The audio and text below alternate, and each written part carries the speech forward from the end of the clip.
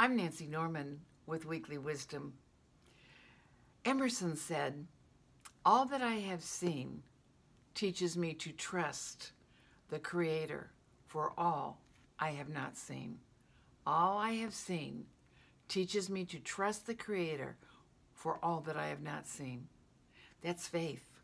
That's total faith. That's total trust.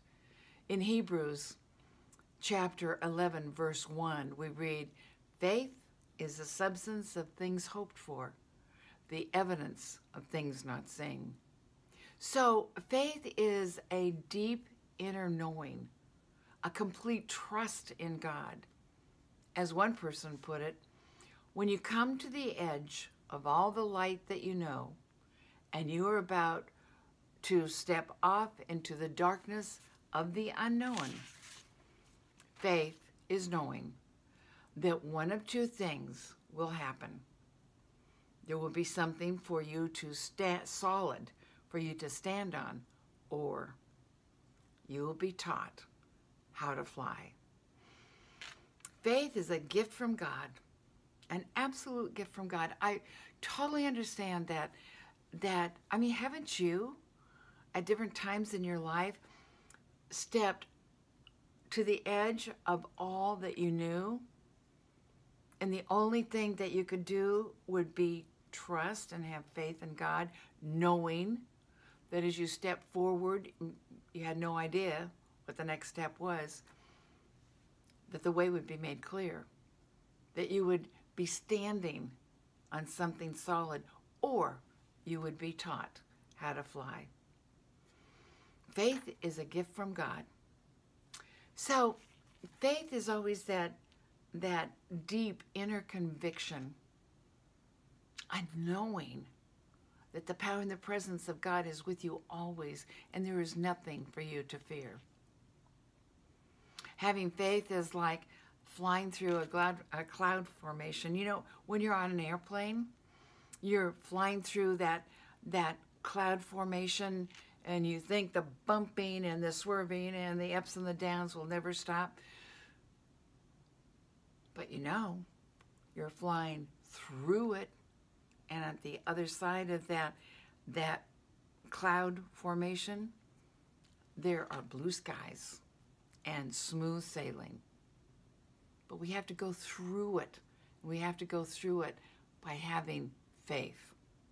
So we come through those bumpy times in life by having that faith, and soon sunny skies will appear. There's an ancient proverb that says, "Faith is a bird that sings to greet the dawn while it is still dark." While it is still dark. Faith can overcome anything that may be troubling us.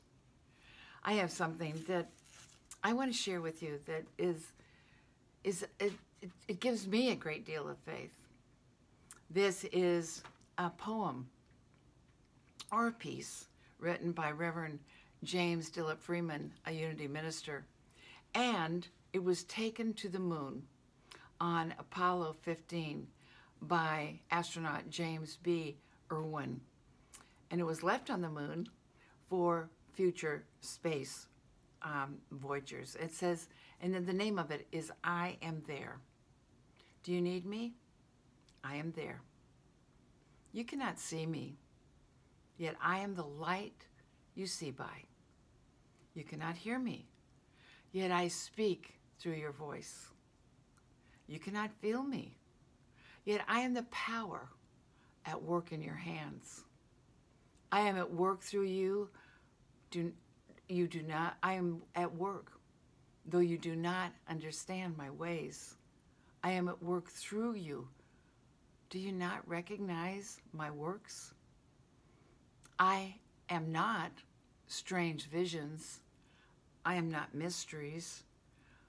Only in absolute stillness, beyond self, can you know me as I am, and then, but as a feeling of faith.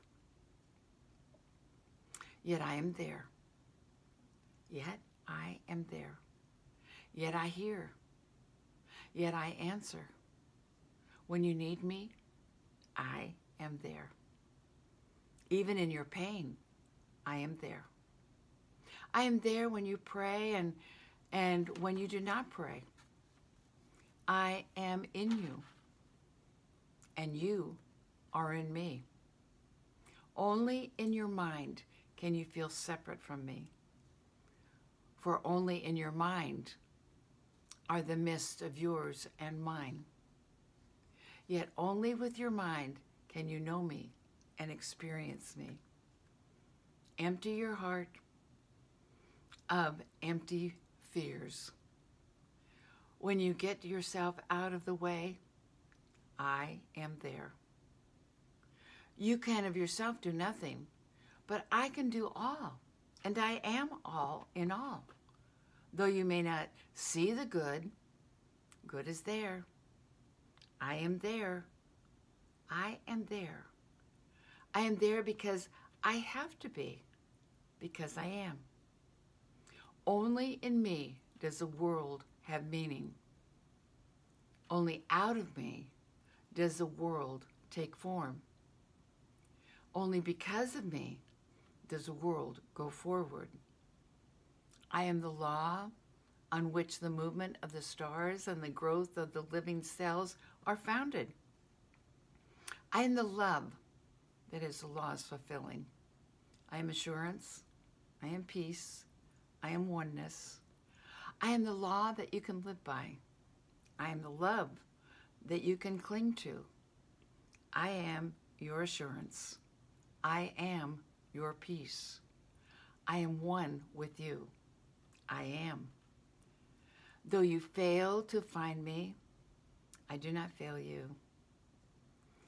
Though your faith in me is unsure, my faith in you never wavers, because I know you, because I love you. Beloved, I am there. So that wonderful poem, that piece of beautiful literature, speaks to the idea that we're never alone and we're never separate. We're never separate. There sometimes may be that sense of separation, but we're never separate from the power and the presence of God. So God's protective presence, His care, is with us always. And I want you to remember that God is more powerful than any condition, than any circumstance, than any diagnosis, than any person, than any event. God's protective presence is with you. Faith. Faith takes commitment. It takes persistence. It takes risk. It takes courage. But faith can help us in every situation. And there are a few steps that we need to remember. That is, be expectant, be confident, and don't allow discouragement to take over. Keep your faith centered on what you want to experience, and then feel it, see it, accentuate the positive. Don't dwell on symptoms or mistakes or misfortunes. Refuse to be worried or disturbed by conditions, persons, or circumstances. Remember, God is always greater. God is always there. Bigger than any concern, any diagnosis, any person, any misfortune. Have faith that God is doing His mighty work. There is one power, one intelligence, an intelligence which knows far more than you do or I do. And we need to trust that power. We need to trust that intelligence. Do you need me? I am there. God bless you, and have a wonderful week.